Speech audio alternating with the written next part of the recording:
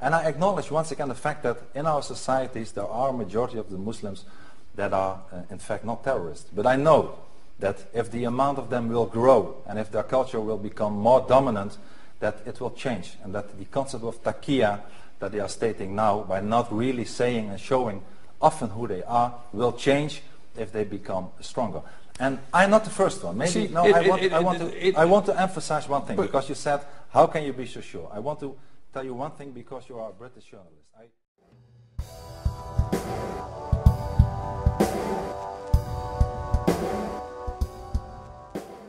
In the Netherlands, the topic of Islamization has become increasingly polarized over the last decade. The mainstream media and the establishment do not want to talk about it. And then there's one man who has been warning the Dutch about the dangers of Islam for over 10 years. Geert Wilders. So, is Geert Wilders right about the dangers of Islam? Or is he perhaps just a radical himself? Let's finally settle things and find out the truth. The only way to find out the truth is by looking at the numbers. Let's look at the facts and find out the truth about Muslims in the Netherlands.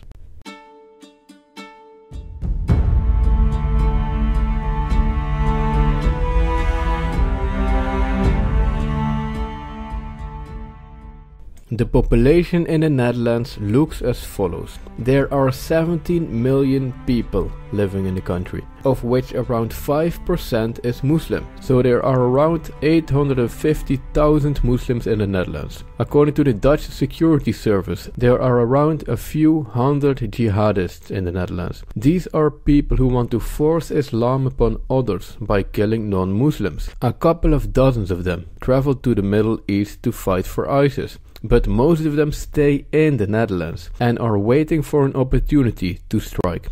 Maybe they want to do so by using a rifle, maybe they want to do it by using a knife, or maybe they even want to blow themselves up. The good news is that these people almost always get arrested by the Dutch security services before they have the chance to strike. Life goes on as jihadists are quietly arrested by the Dutch security service, probably on a weekly basis. But sometimes they make the news as a confused man with a knife. Suddenly such confused men with knives are arrested all over the country. The Dutch have never heard anything about confused men with knives, but since recent years they are suddenly all over the place. Usually the mainstream media don't pay too much attention to these cases, don't provide any information about the perpetrator, and if something bigger happens, such as a car attack at Amsterdam's Central Station, the local police and the media deny that it was a terror attack, make up an excuse and refuse to reveal any information, even when information is later leaked by anonymous employees anyway. According to the Dutch Security Service, there are a few thousand jihadist sympathizers in the Netherlands. These are people who are open to the idea of becoming a jihadist and could possibly quote-unquote radicalize to become jihadists. This is why the problem never goes away. It is not like the police can simply arrest these couple of thousands of potential jihadists and the problem will be solved, because there are always new ones quote-unquote radicalizing, so the problem never goes away. There is an endless inflow of new jihadist sympathizers coming from the larger population of Muslims. So let's say that up to 0.1% of the Dutch Muslim population are the jihadists. It is only a very small group, but with a large impact on the society.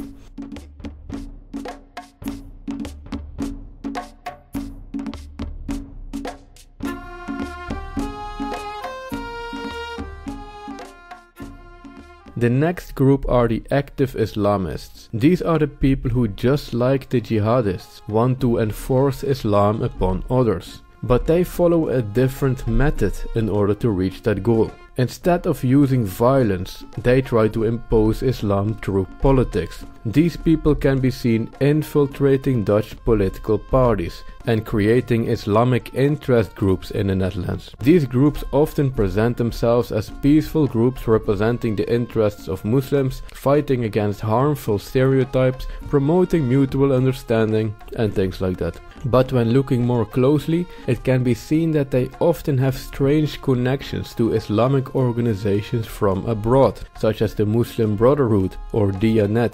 They are often financed by strange organizations from Islamic oil states. The active Islamists can be seen trying to shut down debate by crying Islamophobia, or trying to make criticism of Islam illegal by law, such as the Federation Islamic Organizations Netherlands try to do.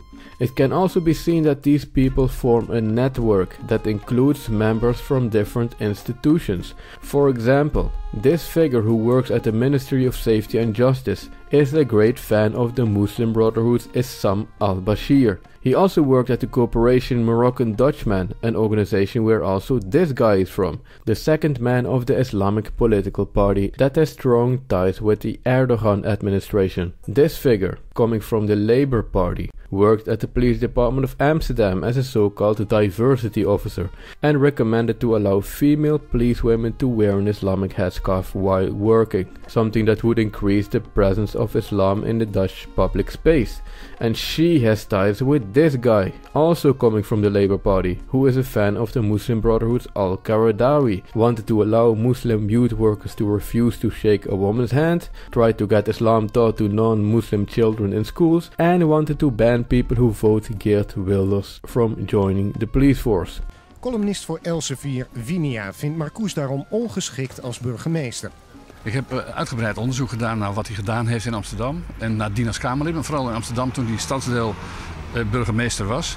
En hij heeft werkelijk niets nagelaten om de islam te introduceren in Amsterdam Slotervaart. En dat heeft er in Amsterdam al toe geleid dat zijn eigen PvdA binnen 2 jaar uit elkaar klapte in het stadsdeel Slotervaart.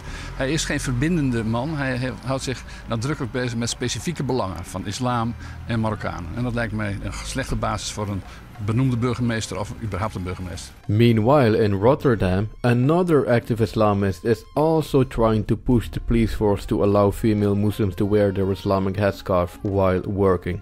This time not by working as a diversity officer, but instead by complaining at the Dutch College of Human Rights, an organization of leftists, which recently declared that they thought that she was right. And she is connected to a local Islamic party, which is also fighting to advance Islamization. So perfectly according to the Islamic mentality, the active Islamists often combine an attitude of victimhood with a very aggressive attitude. Their goal is to slowly Islamize the country through political means, one step at a time. They will not speak honestly about some of the negative aspects of Islam or try to reform Islam.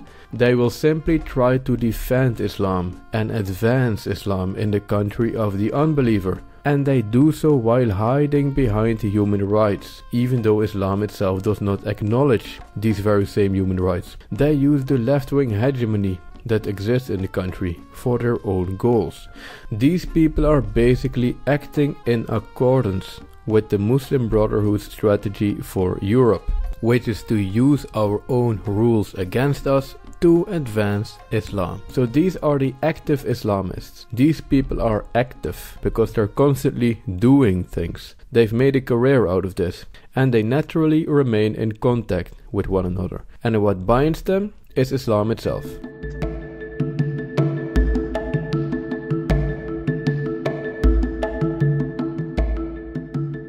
The next group are the passive Islamists. And this group is actually the most worrisome of all. And they are not the most worrisome of all because of something that they're doing, because they aren't really doing anything. They are the most worrisome of all because of their sheer size. According to a study done by the Berlin Social Science Center in 2008, 70% of Muslims in the Netherlands agree that religious laws are more important than secular laws, and 54.5% agree that Muslims should go back to the roots of Islam. It can also be seen that the younger generation is more radical than the older generation.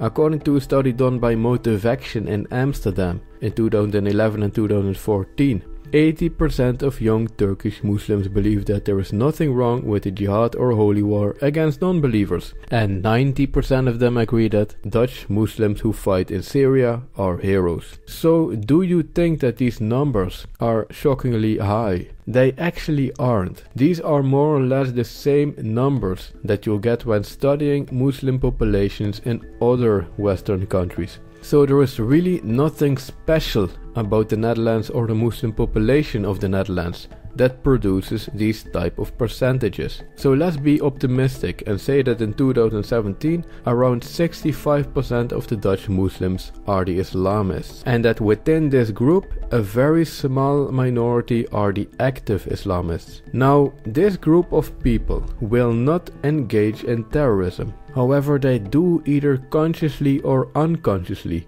agree that Islam is better than Western values. They will defend Islam no matter what. They will also claim that terrorism has nothing to do with Islam, and they'll often blame the West or blame Israel for the suffering inflicted by their fellow Muslims. For example, they will claim that ISIS is just a conspiracy created by Israel because the evil Jews are behind it, right? The passive Islamists are the silent majority, and they support the active Islamists within their group.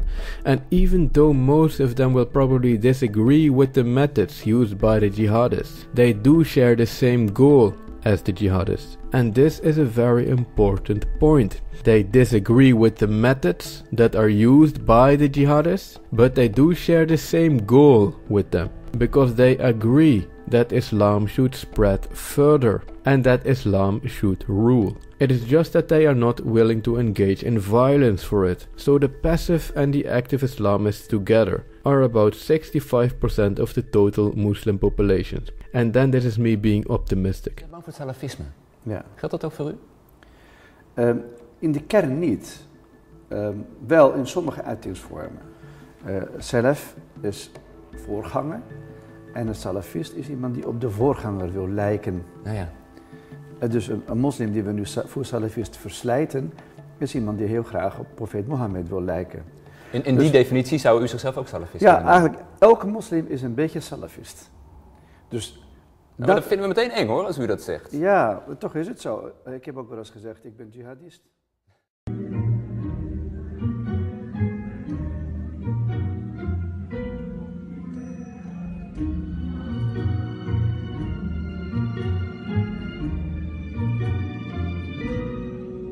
Then around 35% of the Muslims in the Netherlands are the so-called moderate Muslims. These are the Muslims that do not think that Islam is better than Western values, and they probably don't think that much about their religion anyway. They're just living their lives. If they're female, they are probably not wearing a headscarf.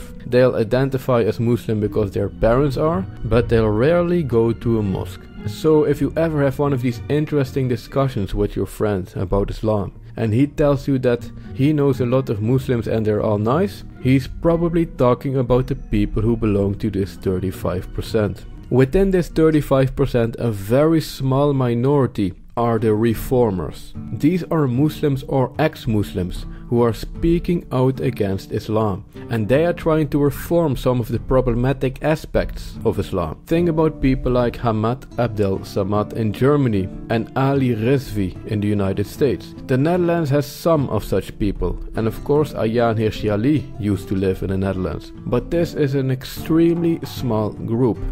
Probably 0.001%, so around 10 people. And then I'm being optimistic, because even if I take a very wide definition of the word reformer or critic, I actually can't find 10 of such people in the Netherlands. However, there are actually quite some people among this 35% who would really like to speak out and become reformers. But they are too afraid to do so, because they might become the victim of repercussions coming from the other 65% or from the Dutch left-wing media and political activists. Nou, ik heb begrepen dat de uitspraak niet bindend is. Dat betekent dat de minister van Justitie er uiteindelijk over zal gaan. Ik moet de eerste VVD-minister van Justitie nog met ruggengraat nog tegenkomen. Die gaat zeggen, we gaan geen hoofddoek doen bij de politie. Dus ik denk dat ze gaat winnen. We gaan verliezen en zij gaat winnen. Waarom is dat erg? Waarom is het erg? Omdat ik het heel erg vind dat als ik aangifte zou doen van het een of ander, dat er tegenover mij iemand staat die haar geloofsovertuiging in mijn gezicht duwt. Dat is het eerste. Ten tweede dat die iemand een vrouw is en die zich door haar geloofsovertuiging toont ondergeschikt te maken aan een man. Want ik heb nog nooit een man met een hoofddoek gezien. Het zijn altijd de vrouwen die een hoofddoek moeten dragen binnen de islam. Toch zegt zij zelf, ik wil dat graag. Zou ik ook doen als ik gersenspoeld was. Tuurlijk, zou ik ook doen. Ja. During the year 2017, myself I have been contacted by a handful of them, and all of them have a quite similar story. And this is very understandable because a Muslim who decides to speak out against some of the negative aspects of Islam has to be afraid to either be killed or severely injured by his or her fellow Muslims, to be called a racist or an Islamophobe by the Dutch left-wing media, or to even be legally prosecuted by the Dutch legal system. A moderate Muslim speaking out against Islam doesn't just have to be afraid of this 65%. They also have to be afraid of the left in the Netherlands, the ones who are always preaching for more tolerance and diversity. They are more afraid of the average Labour Party Muslim than that they are afraid of Geert Wilders. And if they want to use social media to get their message out, there is a chance that they'll get censored. And if they want to use a video platform like YouTube, there is a chance that they'll get banned from it. And of course, this is not a good way to empower new Muslim reformers. It is actually quite a missed opportunity that this 35% isn't empowered more by the majority society. Because if there is a chance to reform Islam in Europe, it is by creating a very safe environment for some of the people who are among this 35%. And sadly, this environment currently does not exist. So taken together, the population of Muslims in the Netherlands looks as follows. 65% are the Islamists, and within this group there is a group of 0.1% of the total population who are the jihadists, and another small minority who are the active Islamists. And 35% are the moderate Muslims, and within them there is a group of 0.001% of the total population that are the reformers. So no, not all Muslims are terrorists. However, there are several concerning things about the total population of Muslims in the Netherlands.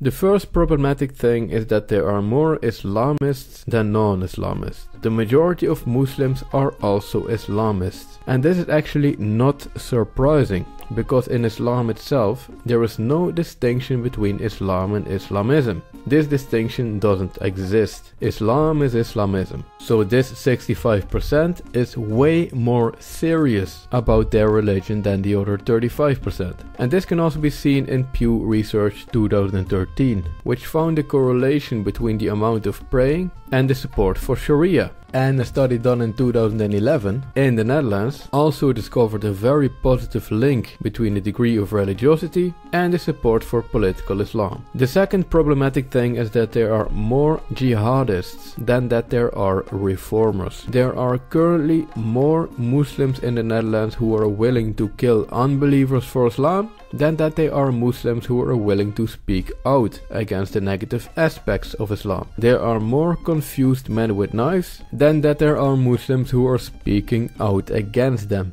The third problematic thing is that this 65% of Muslims in the Netherlands support the active Islamists, but at the same time this 35% does not support the reformers. It is not like Ayaan Hirsi Ali had any relevant support among Dutch Muslims, and it is not as if any of the individuals who can be defined as reformers or even as critics of Islam for writing some critical articles about it get much support from within the Muslim community. And of course the same is the case for these active Islamists. None of these people have ever shown any support for people like Ayaan Hirsi Ali or Hamad Abdel Samad. They will accuse anyone who speaks out against what they're doing of Islamophobia. So having outlined these facts, let's go back to the question.